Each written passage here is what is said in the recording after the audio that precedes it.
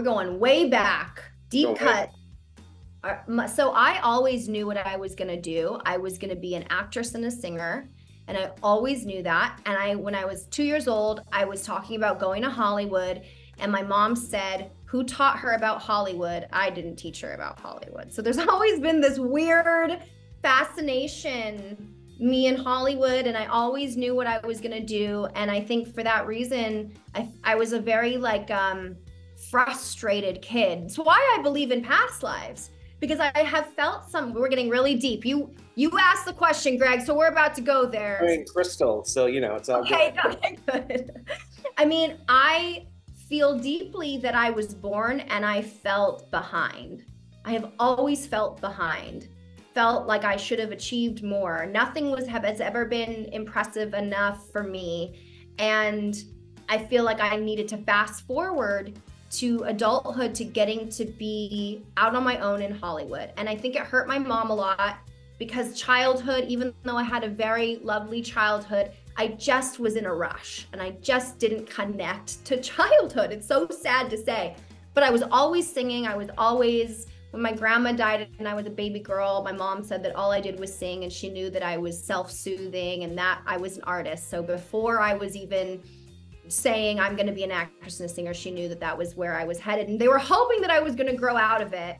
But I've always known. And I think there's a part of me that now that I'm finally getting to live my dream is a little at peace. It's like the little girl in me is like, it has taken so much longer than I ever thought, but at least we're finally getting to do the things that we wanted to do.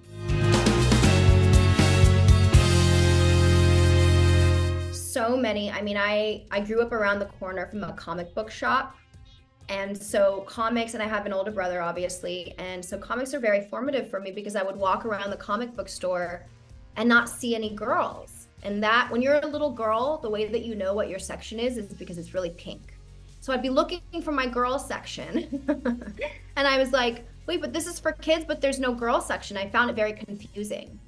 And my brother would show me Poison Ivy and Harley Quinn. And that's why I made a short film about an origin story of Poison Ivy that I directed and I star in as well, because she holds a very dear place in my heart, because I felt like she was a woman in a man's world, which is how I have felt a lot of my life and a lot of my career.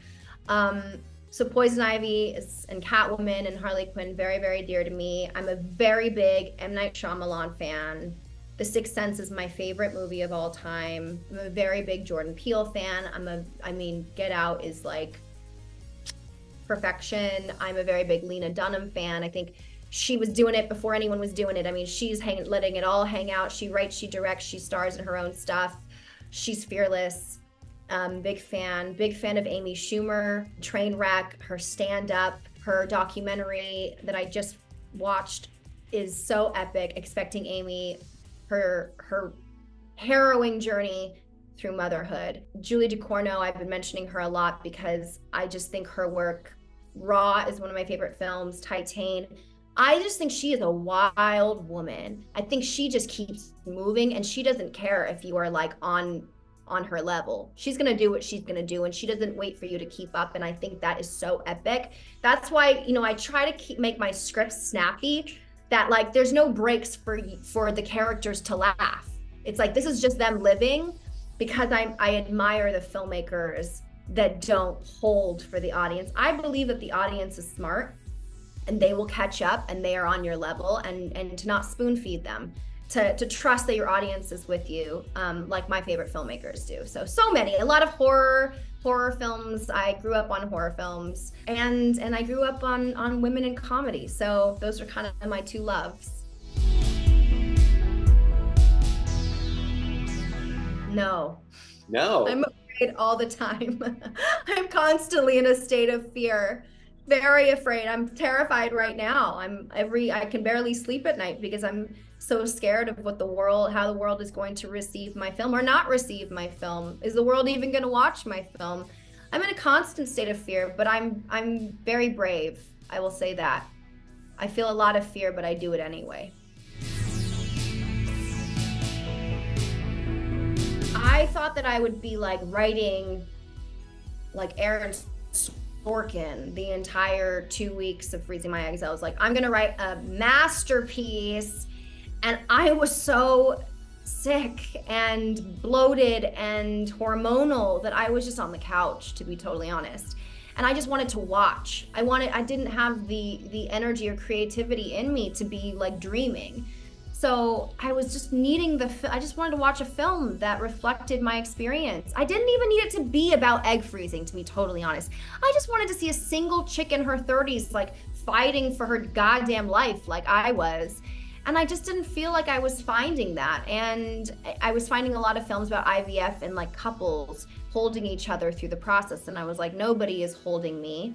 So I was taking notes when I could, and I would kind of put down thoughts and trying to capture at least an emotion or a moment or a thought while I was going through the process. But it wasn't until a year later that a couple of my big studio films got just killed in one day, in one fell swoop.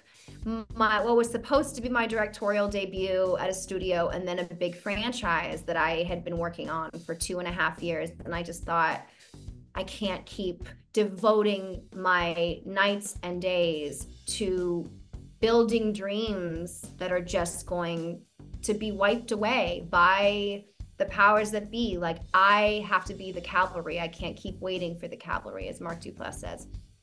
And so I said, I need a month. I need everyone to just not need me for a month. I'm buy me some time with my overlords, and I'm gonna write that film. Now that I've had a little bit of distance from it, I've had a few months, I'm gonna sit down and I'm gonna bang it out, and I'm gonna direct it, and I'm gonna star in it, and I'm not going into development, and I'll make it for $5 with my friends if I have to. But it's too dear to me to enter a system that will pick it apart and change it, and I won't recognize it anymore. So somehow it got made. I don't know. It's one of those moments where you're in such a surreal time of darkness and in grief that you kind of have nothing to lose. You know, you're like, I have nothing to lose at this point. What are you gonna do? Tell me no? Everyone's telling me no. I'm gonna tell me yes. And I've made a lot of movies at very little, tiny budgets. And I believe in small budgets, and I believe in scrappy, independent filmmaking. Sometimes I used to say that I felt like I was killing it playing basketball in Latvia.